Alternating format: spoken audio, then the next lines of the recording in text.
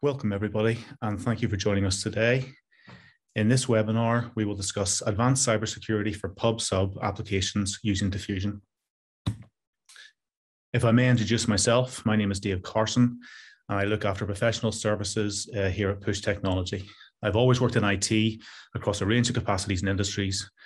Probably most extensively is capital markets and fintech, where I've worked in all areas of the algorithmic trading stack.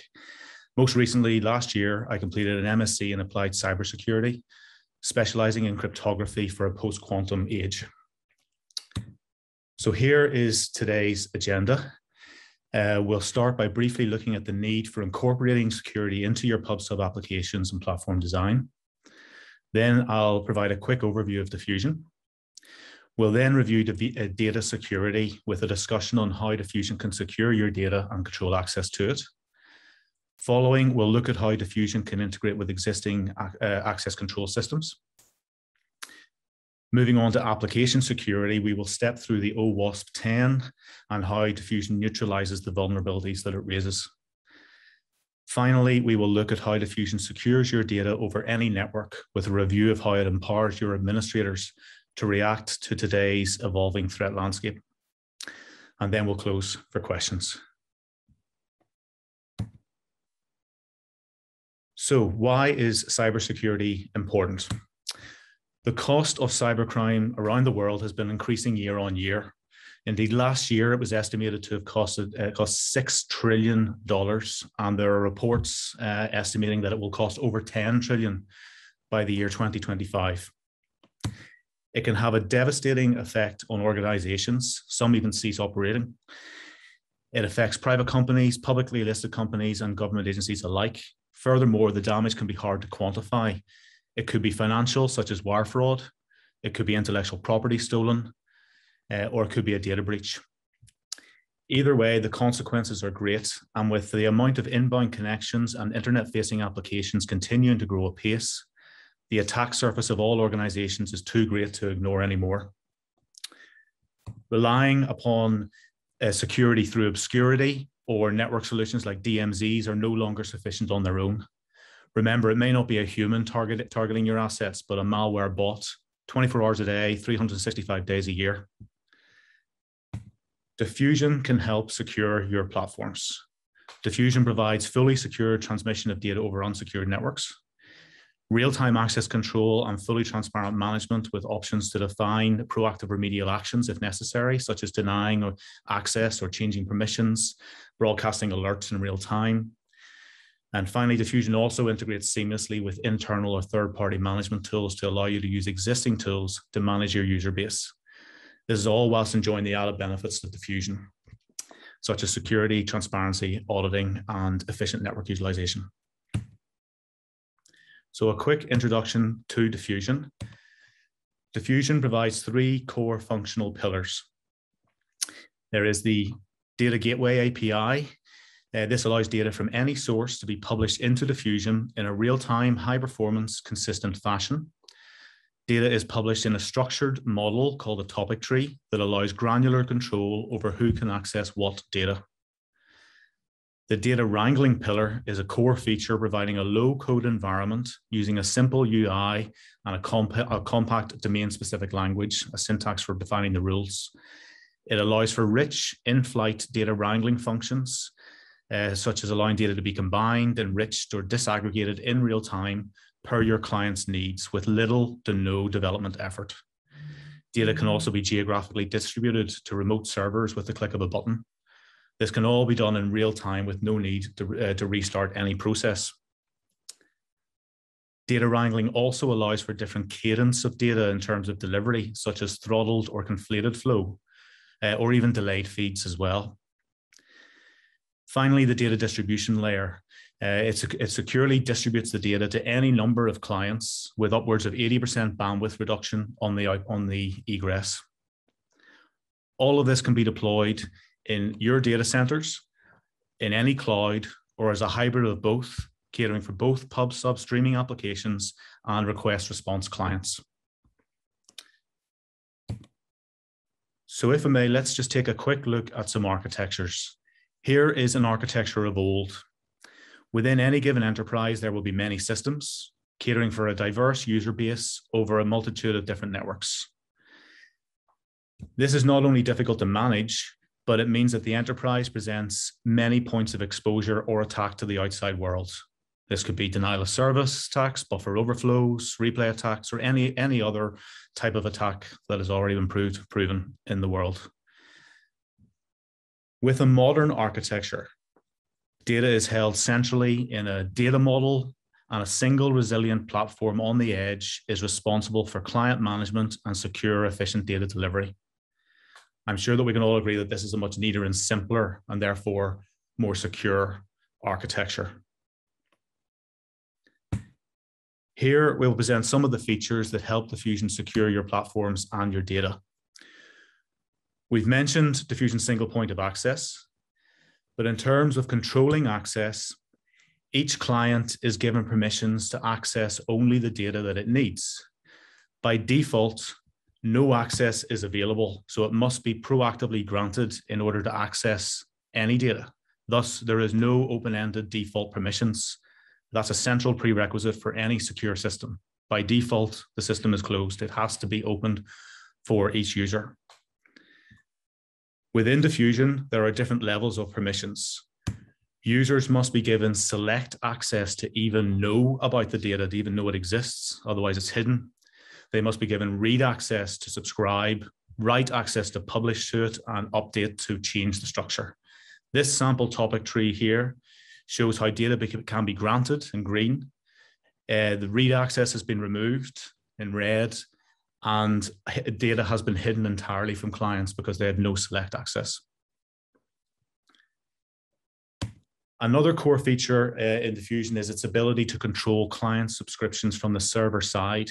Subscriptions can be switched on and off on demand programmatically. This can be for a single client or groups of clients.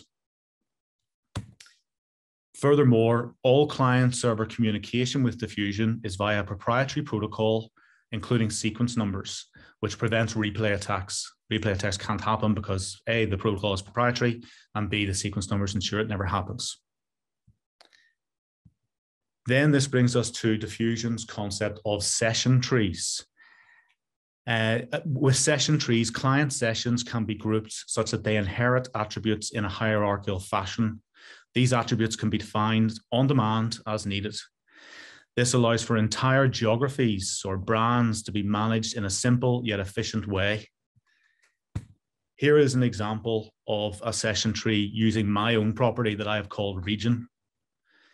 Now, any number of properties can be defined or combined to make managing a global user base very simple yet efficient and effective.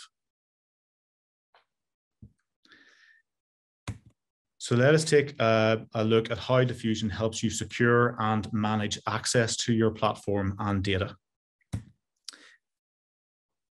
This diagram represents the overall architecture used by Diffusion for managing a user base accessing the platform. Each request coming in from the left, it can come in from any connection, is passed to what is called an authentication handler where your custom logic is defined. This may include checking an internal system or any other means to decide whether the access should be granted. Requests may be approved, denied, or an authentication handler can abstain and delegate to another authentication handler in a chain. So we can chain these together so we can access multiple systems and so forth to decide whether the client request should be approved. This design empowers you to take full control over who can access what and when. Crucially, it means that a security by design approach is instilled from the outset.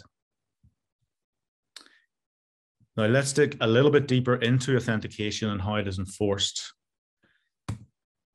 We've mentioned the core process responsible for this is the authentication handler. These can be invoked before session establishment or after. For example, if some retrospective setup is required after successful connection. We've mentioned that they can be chained together with three possible outcomes: approve, deny, or abstain to the next in the chain. Crucially, the authentication handler can access properties defined on the session, or indeed add new properties to the session as well. Furthermore, client properties can be scrutinized, properties defined by the client. They can be checked on the server side as well. This might include geolocation or IP information or any other attribute that is useful to your administrators. Since the authentication handler is calling your code, it can be used to access any system or technology. Finally, here is a configuration example showing before and after authentication handlers being defined statically on the server. Importantly, however, these can be registered and amended programmatically at any time with no need to restart any process. After authentication comes authorization. Now the session is established, what actions are we allowed to perform?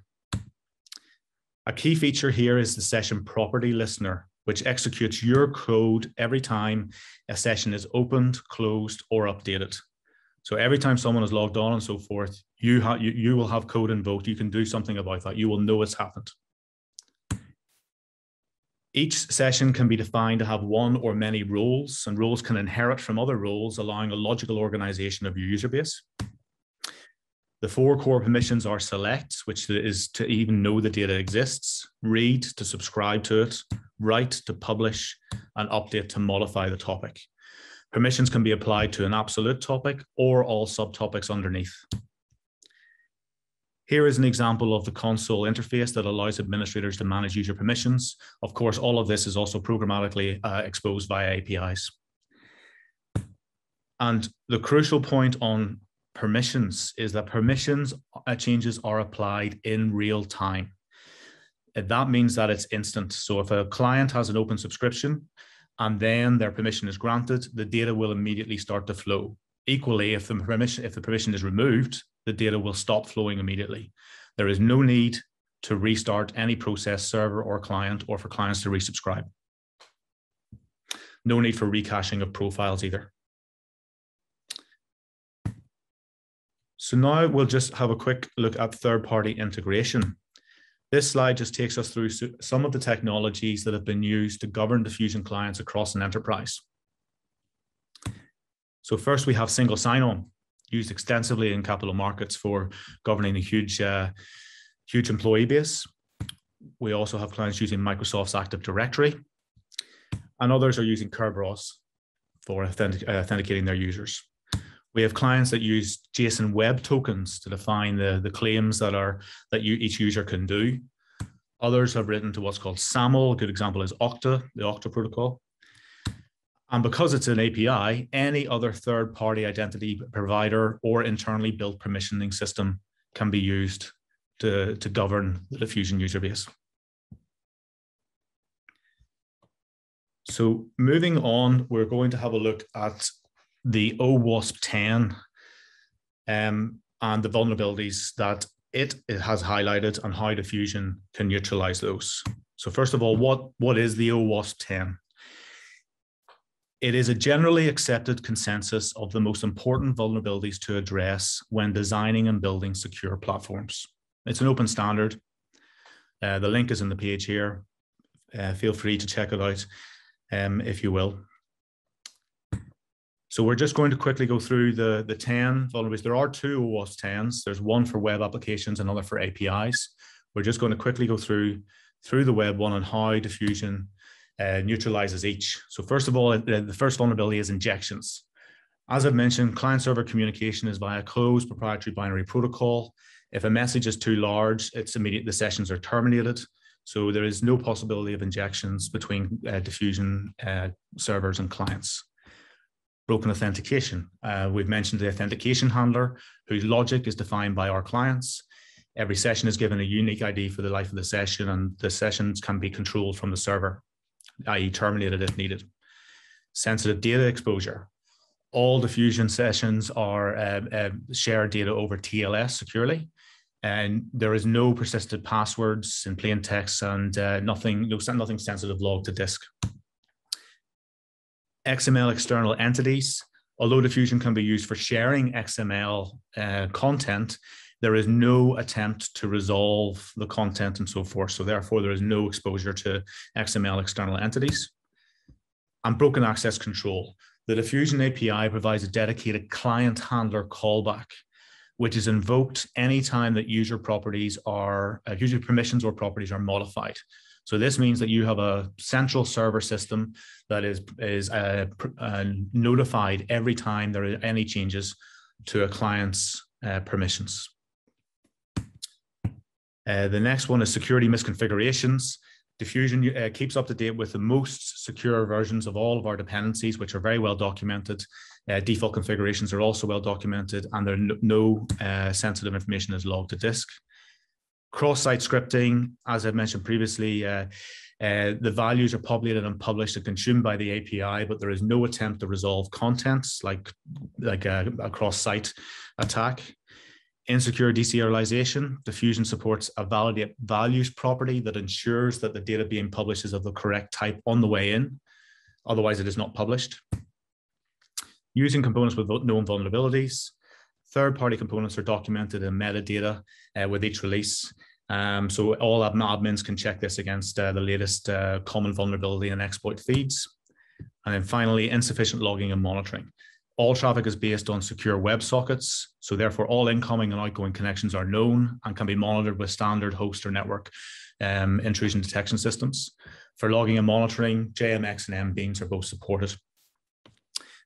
Now that's the first OWASP-10 focusing on web applications. There is another OWASP-10 on APIs. There is a lot of overlap with the web OWASP-10, so I'll just pick out the ones that are different. Lack of resources and rate limiting. Diffusion has a built-in per consumer queue that ensures timely, reliable delivery of data to every client. If a queue is getting close to its size, then server-side applications can make a proactive decision to start invoking, for example, conflation or throttling. So in this way, it is possible to deploy server-side applications that are monitoring your client's usage and prevent any form of denial of service attack and so forth by consuming too much. This is all within the control on the Diffusion server. And then broken function level authorization. As we've mentioned, gone through the authorization piece of the different levels of permissions, all roles are defined in a hierarchy model, all programmatically accessible to be integrated with your internal systems. Permissions can be granted and revoked at any time. And the final one on the API then is the mass assignment, where properties can be added or changed, if you like, on objects and so forth. The only way that Diffusion topics can be modified is with users with admin privileges. There is no content that is bound to a strict schema or attempt to resolve content, as I've mentioned. And internal under the hood, any objects are well protected from user input, so there's no risk here whatsoever. So for both OWASP-10s, Diffusion very easily negates the vulnerabilities that the standard has outlined. So this slide then brings us to essentially what we call security mandates, the mandates of a CISO across any enterprise. The slide aims to highlight the sheer breadth of scope that any enterprise must consider when it comes to security. From managing your users, to securing your data, to ensuring your platforms are safe, to keeping the lights on, it is clear that the remit is large. Diffusion can assist you with managing all of these. And in this last section, we will then look at how Diffusion secures your data when it is in flight, being sent over any network, private, public, or other. In an increasingly decentralized, cloud-driven world, this has become ever more important. So what is TLS? It is a means for ensuring privacy and integrity of data over public channels. It's been around since, well, it's 1999 as a successor to the SSL 3.0. It uses encryption for privacy and hashing for integrity to make sure the data hasn't changed in transit. And we'll just briefly look at how that works. This is important as we dig into the details of TLS and why Diffusion provides extra security. So initially, the client and server agree what cipher suite they're going to use to talk to each other. They then agree a shared secret, essentially a key that will be used for ongoing traffic. The private key is used to secure all traffic going over the channel. It is used by the sender to encrypt data and by the receiver to decrypt. And then hash codes are used by the receiver to make sure that the payload hasn't been modified or whatever in transit, which is a common vector for attack. So here is a quick overview of the different conversations required to establish every secure client server session. So this could be, think of how many client sessions you may have. This could be thousands, happens thousands of times a second. As you can see, TLS 1.2 requires multiple back and forths, which presents malicious actors with extra opportunities to perform an attack. Whereas TLS 1.3 is much simpler. With this in mind, this brings us to the list of cipher suites supported by TLS 1.2. As you can see, there are 37 cipher suites defined within the standard. Visibly, there are many techniques used by these 37 cipher suites, but some of the techniques have been clearly shown to be exploitable, either in the wild or in a controlled environment. So let's highlight them. So on your screen now, you will see highlighted in red. Each of these has been shown to be vulnerable to some form of exploit. So how does TLS 1.3 protect against this? Well, as we can see, TLS 1.3 only supports 5 cipher suites, none of which are currently known to be vulnerable. But what are the improvements in more detail? First of all insecure ciphers have been removed. There is no RSA anymore for key exchange. This is vulnerable to an attack called Blankenbacker, or the return of Blankenbacker's Oracle threat robot is the name of the attack. So RSA has been removed entirely. There is no reuse of static keys. All keys are what are called ephemeral. They're not the same from session to session. Previously, there would be the same keys used over and over again, which means that if you're listening for a long period of time, you can derive the keys. But with TLS 1.3, there are no static keys. They are all ephemeral, which provide what's called perfect forward secrecy, or PFS. There is no CBC mode of operation. So this CBC is known to be vulnerable to buffer overflows or padded oracles on downgraded legacy encryption, or POODLE. Next, there is no renegotiation of parameters. This is used by attackers to execute DDoS, or distributed denial of service attacks, since it's easy to request, but it's expensive for the server to address. But this is no longer allowed in TLS 1.3. And finally, then downgrade attacks. Downgrade attacks are prevented because the client and the server are always negotiating the most secure protocol version and cryptographic parameters. So even if there's a man in the middle watching what's going on, they will always be using the most secure ciphers for communication. So what has this got to do with Diffusion?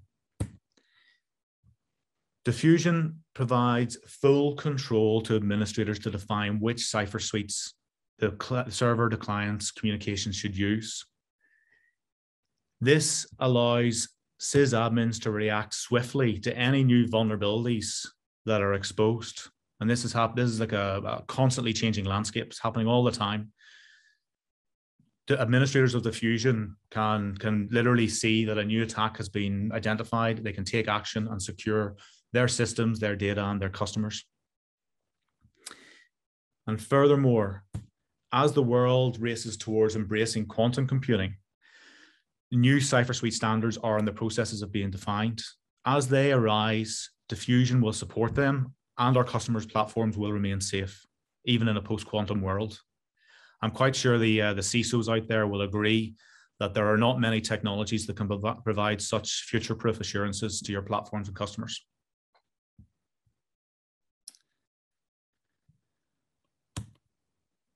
So to close, we have ascertained that security has become an imperative in today's increasingly connected yet distributed world.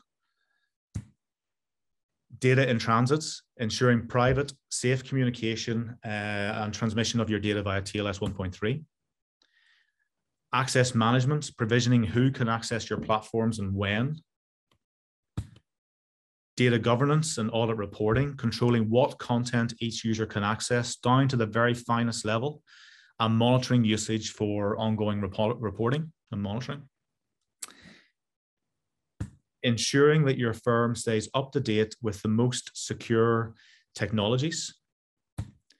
That will include Java, operating system versions, or any other third-party components. And protecting your data with the latest TLS 1.3 cipher suites and beyond when TLS 1.3 becomes legacy. So with that in mind, I will leave you with the thought to secure and future-proof your platforms today. Diffusion is available to download today, or a service can be created within minutes in Diffusion Cloud. And with that, I thank you for listening.